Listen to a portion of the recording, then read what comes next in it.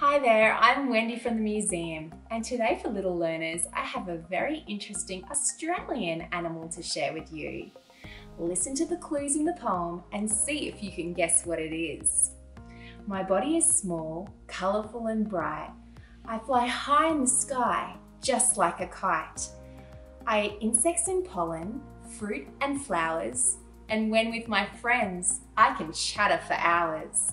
I lay very small eggs in the trunks of trees, and when my chicks hatch, they learn to fly with ease.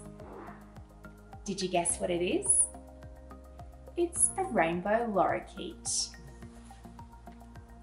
The rainbow lorikeet is a bird which lays eggs in both spring and summer. The female lays her eggs in a tree trunk or hollow branch, and then she keeps them warm and waits 25 days until they hatch. Rainbow lorikeets eat fruit, flowers, nectar, pollen, and sometimes insects. And they have tiny little hairs on the tips of their tongues so they can get nectar out of the fruits more easily. Here we can see the body parts of our rainbow lorikeet.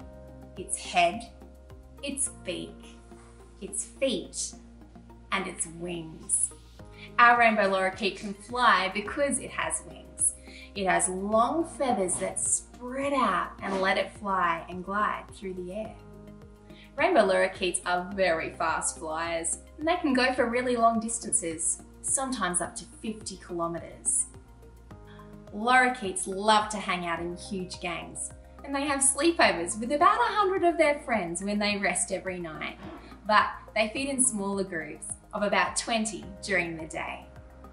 Have you ever heard the call of a rainbow lorikeet? They make noises that are similar to a group of people chattering, and they can even scream and screech very loudly.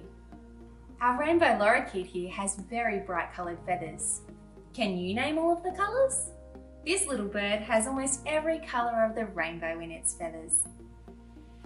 Next time that you're walking around outside or at the park, see if you can spot any feathers on the ground. What birds might they belong to? Can you spot a feather from a rainbow lorikeet? Thanks for joining us today to learn about the rainbow lorikeet. See you next time.